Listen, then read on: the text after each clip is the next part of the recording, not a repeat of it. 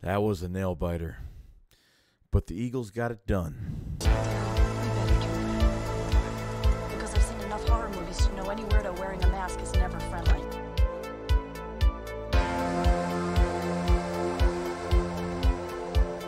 What is going on, guys? Hope everyone's having a fantastic day. Well, it looks like the Eagles are 9-1, back in the win column finally. Do you call this a statement win? I call it mostly a resilient win. And the team kept fighting back. I'd have to say the defense kept fighting back because the offense, I don't know what's going on with this offense going forward, but I got to say, it was hard to watch. It really was. Like, I figured they were pissed off about that loss to Washington. They were coming out with a vengeance against the Colts, and man, I mean, you didn't score a touchdown until the fourth quarter. It's just mind-boggling sometimes the way this offense works. Not only the penalties that you inflicted on yourself. I mean, how many times we get to the other side of the field, penalties. We were on their 25, on their 26, 28-yard line, and we get penalty after penalty after penalty. We move back pretty much all the way until our 45-yard line on the back to the other side where we came from. It's Dallas Goedert's not playing in this game, and Tyree Jackson hasn't played since last year. Calcaterra hasn't played since one snap, one catch in the Week 3 win against Washington in the first matchup. And 3rd and 2, Calcaterra penalty, Tyree Jackson penalty, Dickerson penalty, Kelsey bad snap, Kelsey upfield, Dickerson. I mean, it was just nonstop. It was totally nonstop. What are they doing with Miles Sanders? Miles Sanders, yet again, they treated Miles Sanders the same way last week. Okay? Pass happy first half. Used Miles Sanders. He was 5 for 19 in the first half. Last week, he had 6 yards in the first half. The Texans game, he had 16 yards in the first half. Like, what is the problem with using Miles Sanders? Are you just trying to save him for the second half? Like, is that how they're thinking of it? Like, this man should have so much more yards every single week, man. They didn't give him the ball until the end of the third quarter, going into the second half.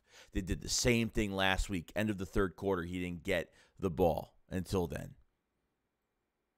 It's literally shotgun handoff, shotgun pass. I mean, there was no diverse play calling. It was vanilla. It was, the defensive line, we were getting, there was getting pressure on us.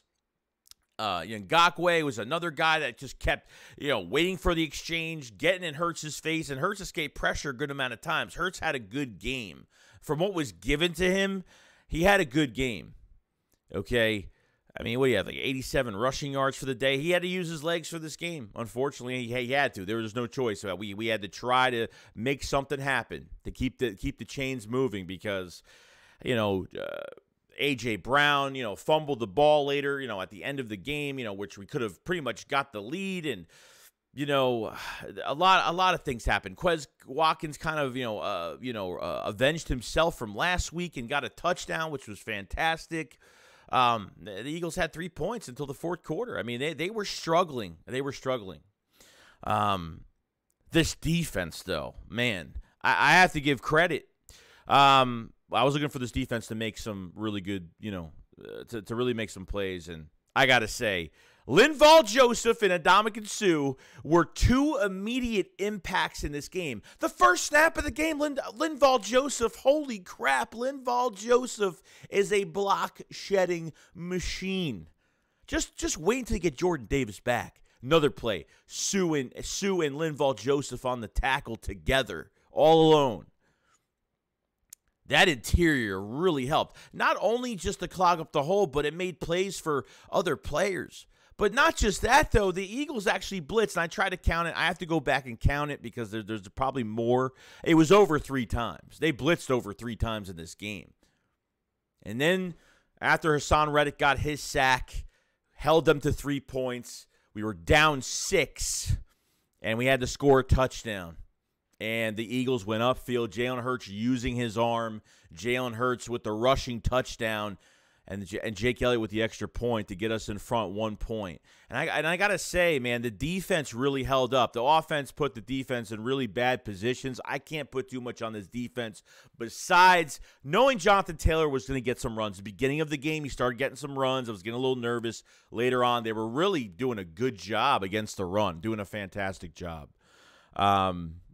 And then when the time came at the end of the game where Hurts got the rushing touchdown, we were in the lead. It was up to our defense to make stops. They got pressure after pressure after pressure on Matt Ryan, like they should have been doing.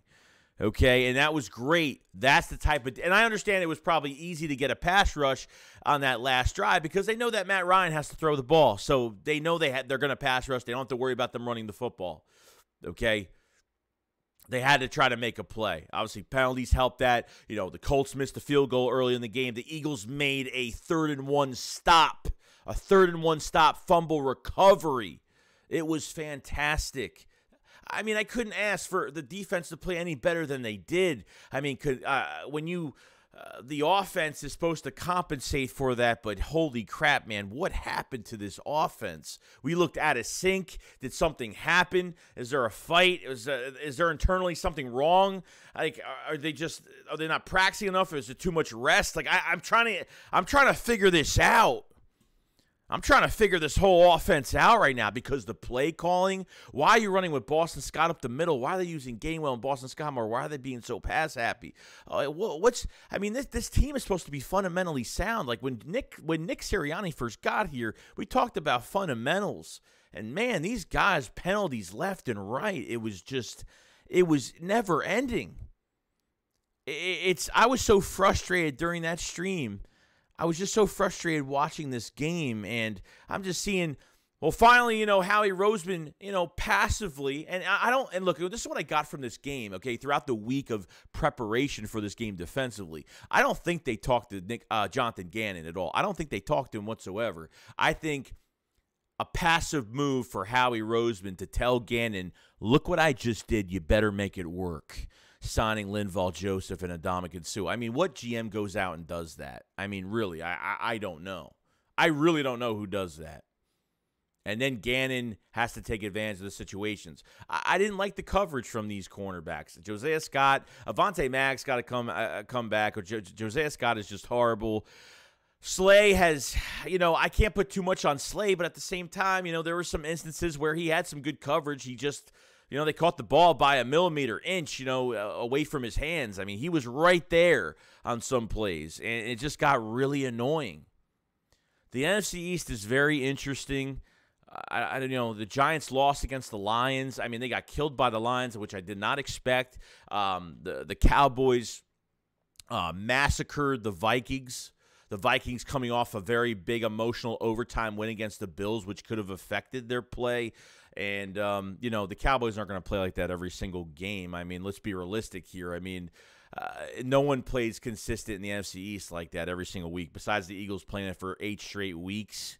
Okay, and the Giants did it for a while too. The Washington won today, and then they demolished the Texans, and they could be moving into a 6th seed this year. Who knows? They might be one of the wild card spots this year. So who knows at this point? Since Taylor Heineke is the starting quarterback and Carson Wentz is done for in Washington. All I want to see was throughout the game, there was fight with this defense. They were chirpy. They were talking a lot of smack. Chauncey Gardner-Johnson, they were talking. They were talking a lot. Brandon Graham got a sack. I mean, the interior was just so good, and that we were just doing so much better against the run. Now all I was kind of worried about was us against the pass because the pressure, was getting there here and there. I mean, Sue was getting pressure today. Sweat, Graham. I mean, a lot of these guys were getting pressures. And Sue had 5 to 6 sacks last season. I know there's juice left in that tank for Ndamukong Suh. There's definitely juice left. But I got to say, Lival Joseph is a block-shedding machine. He is a big boy that lets nothing go by him. He is, I mean, these two guys that we acquired are plus Robert Quinn almost had a sack today. It was close. I feel like they still got to rush a little bit better, a little bit more, but how much can I really put on this defense? I mean, they bailed the offense out. But the offense had an opportunity, which they had 2 opportunities last week. Obviously, the face mask call was a big one, which could have led to a touchdown. But the Quez Watkins fumble, which he redeemed himself in this game, they had that one shot, and they took advantage of it. And they did it. They threw a PI call to Devontae Smith, which was great. Devontae Smith, I thought, had a pretty good game. He was getting some catches. They found a little bit of a weakness in one of their corners, and Devontae Smith was burning him on those comebacks, getting a lot of separation, so that was great. They're just not running the ball enough. It's just you want to take pressure off your quarterback. You don't want to get pass happy, and they've been doing that the past few weeks. I mean, the past 3 weeks, counting this week. Miles Sanders is less than 5 carries in the first half. Not even that. Lower than that. It's unacceptable. Are they just saving him for the second half so he's not tired? Like, I'm just trying to figure out why they're not running with Miles Sanders and why they're not running. I mean, it's not like they ran with Boston Scott more or Kenneth Gainwell more in the first half. Not by a lot of reps. They really didn't. But, every single, I feel like it's last year now with this offense. Like I feel like we fixed one problem, the problem's fixed, and now we're dealing with coverage issues. We're dealing with this whole entire offense that's not in sync with each other. It's just a complete mess when you look at it. You know what I mean? And I know people are going to complain and say, like, oh, you should be happy about. Look, I told you guys the other night on the Philly Shakedown, I told you guys, like, I'm if they have an ugly win, I'm not trying to throw shade at this team. If I didn't care about this team, I wouldn't. If I didn't think they could be better than this, trust me, I wouldn't say anything about it. I wouldn't even care. But because I do care, I want them to fix this because the explosiveness from this offense just wasn't there today. In a couple times they had some explosive plays, but not too much. Second down, you're just throwing it deep to A.J. Brown. Like you're on their side of the field and you're just throwing it deep to A.J. Brown. Like why? Like why? Why on second down are you throwing a 50-50 ball to A.J. Brown? I mean, they wanted to score so badly. They just wanted to get something in there. They took their shots, but they took their shots way too much. Get that run game going. It kills me to see the offense playing like this. I mean, look at the running backs you got to face the next 5 weeks. You still got to face Saquon Barkley twice. You got Derrick Henry. You got Aaron Jones and A.J. Dillon next week. I mean, it's no joke, man. It's no joke. You got some good competition next week. Every week. Can't do that against Aaron Rodgers next week. He's going to pick you apart. He's going to pick this team apart. Christian Watson's going to get a lot of catches. Lazard's going to get a lot of catches against this, and I hope not. I hope not because the run defense was very good. The pass defense, it mattered when it mattered. It wasn't perfect the whole game.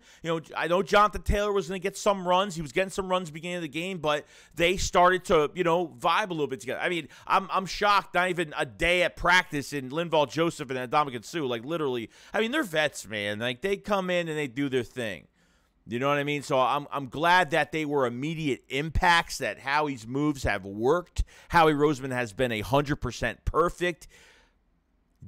Giving Jonathan Gannon this defense on a silver platter. This defense is so underrated. It could do so much more. Like, God, this defense could do so much more, but they just don't do it sometimes. But I'm happy what they did defensively. By how the offense played, I got to give a lot of praise to this defense. And not saying I trust Gannon 100%, not saying any of that, but you got time before the playoffs. You got time, okay, before you have to go into a playoff game, and you cannot look like that offensively. You just can't. It looks like they came off a 4-month bye week. You know what I mean? I mean, a 4-week bye week. You know what I mean? Like it looks like they haven't played in like a couple months. Like they just got the practice, or that's what it looked like. They just weren't in sync at all.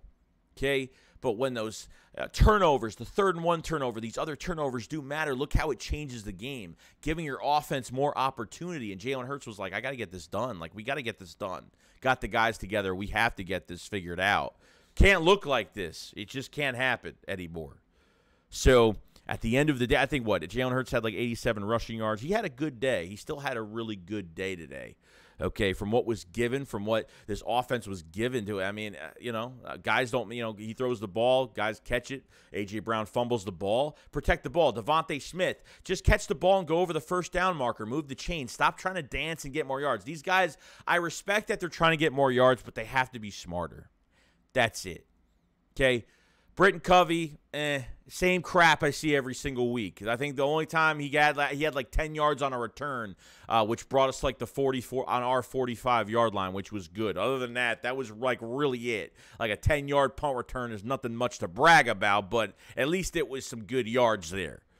So, interested to see enough what the Eagles do this week. I'm hoping this defensive line gets better. It's making me feel more comfortable about the run defense with both of those guys inside. And just wait till Jordan Davis comes back. You're going to have some meat. You're going to have meat in between that piece of bread. You're going to have some meat in the sandwich. A lot of meat. Double meat, triple meat. You name it. You're going to have a lot of meat. So, pause. I don't know if that sounded weird. But that's all I really got to say. Let me know in the comment section below what you thought about this game, what you liked, what you didn't like, what's still a concern. Do you trust Gannon? I want to know what you guys think. And we'll definitely be talking about it again soon because I definitely want to talk more about this game and what I've seen. And I'm going to rewatch the game again and, the full game and see what I missed. From a streaming standpoint, I can't look at everything because I'm looking at the chat as well. So it's tougher to kind of keep an eye on things. But they blitzed more than 3 times in this game. And the defense on that last segment of plays was just fantastic. I love the way they were just getting pressure every single time. I think it helped that they knew that he was going to throw the ball, couldn't run the ball anymore. They had a penalty. They backed them up a little bit, so the Eagles made some really good stops. The secondary has to be used a lot better than what it is. That's just me. Secondary just has to be used a lot better. It's not working the way I want it to work. As of right now, yes, my face was frozen for a second, and that's pretty much it. So you guys let me know in the comment section below what you guys think about this game, and really just don't fight with each other over it because at the end of the day, like, we have to respect all of our opinions. Like, we all have different opinions. People hate me because of my opinions, but I really don't care. The offense just what happened, man? Like, I don't know why they're still. Don't tell me they're saving their cards for the playoffs or they're saving what they're really going to do in the playoffs. You're not trying to lose games right now. You're trying to win games. You're trying to get to the first seed right now. Okay, so obviously the Cowboys win definitely helped the Eagles by a landslide. So going to be very, very interesting what we do here. So other than that, I'll see you guys on the next one. You have a fantastic night. SHAKESQUAD up, follow, peace out, guys. Peace.